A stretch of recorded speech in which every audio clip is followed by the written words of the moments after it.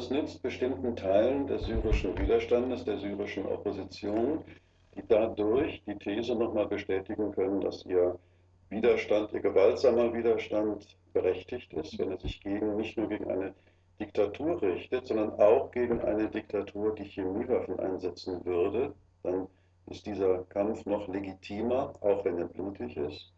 Und er nützt bestimmten rechten Senatorenkreisen in den Vereinigten Staaten, die so Herrn Obama in eine schwierige Lage bringen. Obama zögert zum Einsatz militärischer Mittel. Obama hat von einer Grenze gesprochen, weil der Giftgaseinsatz eine Möglichkeit wäre, wo man doch militärisch einsetzen würde.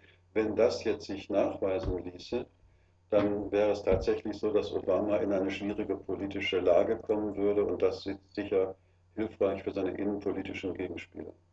Eine andere Lektion ist eben, dass wir natürlich schon lange wissen, dass solche Bilder oder solche Informationen in Kriegssituationen von praktisch allen Kriegsparteien manipuliert werden, weil es Teil des Krieges ist. Wir hatten Situationen, in denen im Zweiten Irakkrieg eine weinende Krankenschwester unter Tränen vor einem US-Kongressausschuss geschildert hat, wie Saddam Husseins Truppen in Kuwait nach der Besetzung frühgeborene Babys aus den Brutkästen herausrissen und an die Wand warfen.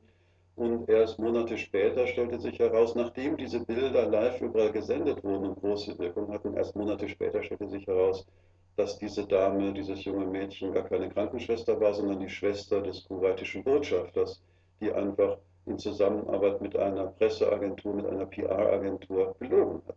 Da war aber die Wirkung dieser Bilder schon lange passiert.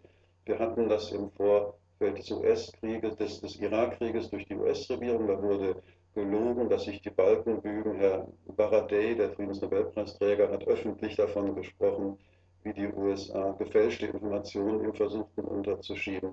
Wir haben das durch Saddam Hussein, durch Bashar Assad in Syrien, durch Gaddafi, durch Aufständische. Die Lehre muss wirklich sein, dass man Informationen sehr, sehr gründlich prüft und je emotionaler sie sind, desto strenger müssen die Kriterien der Überprüfung sein, damit man auf die Fälschungen von Diktatoren, von Geheimdiensten und anderen nicht hereinfällt.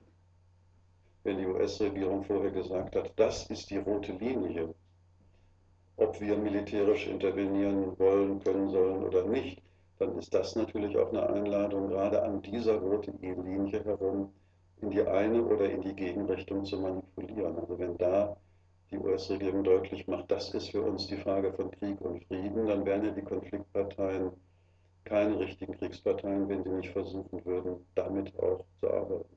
Da ist das Problem einfach, dass sich diese Kriege und Konflikte verändern. Die sind halt nicht konstant, sondern die sind lebende Organismen, ist so ein Krieg. Und damals hatte das Herr Obama eingeführt, diese rote Linie, eigentlich um zu begründen, dass er nicht intervenieren möchte, weil diese Vorstellung, dass man Giftgas durch das Regime einsetzen würde, so absurd gewesen ist, dass eigentlich angenommen werden konnte, dass das nie dazu kommen würde. Insofern war das eine innenpolitisch intendierte rote Linie, um zu begründen, dass er ja nicht prinzipiell nicht bereit wäre, Krieg zu führen, aber eben nur an diesem Punkt, von dem man aber eigentlich annahm, dass er nie eintreten würde. Insofern, durch die Veränderung des Konfliktes ist er jetzt in eine Situation gekommen, die er damals sicher nicht voraussehen konnte. Also Massen würde ich noch nicht erkennen, weil die Diskussion sowohl in den USA als auch bei uns immer noch halt Medienöffentlichkeit ist. Aber ich kann nicht erkennen, dass viele Leute auf der Straße jetzt nachts nicht schlafen könnten wegen dieser Syrien-Situation. Das ist ja auch, man gewöhnt sich an Gewalt und an Brutalität. Aber trotzdem, dieser Druck wächst. In der letzten Woche ist der Druck in den Vereinigten Staaten massiv intensiviert worden. Obama leistet möglicherweise Rückzugsgefechte. Es ist in Deutschland offensichtlich eine Medienkampagne in dieser Richtung gegangen. Da gibt es tatsächlich der Druck ist sehr stark intensiviert. Ich glaube, dass es wirklich dahin laufen kann. Die Initiative hat Frankreich und Großbritannien und dann hat Israel übernommen. Und Frankreich und Großbritannien hatten eine ähnliche Rolle bereits im Libyenkrieg, wo sie halt bis zum März 2011 sehr stark gedrängt hatten und dann auch mit Verbündeten im amerikanischen Kongress, republikanischen Hardlinern, im Wesentlichen geschafft haben, Obama zu einer gründlichen Kursänderung zu veranlassen. Und im Moment ist die Frage wirklich, ob das noch einmal gelingen wird, bezogen auf Syrien.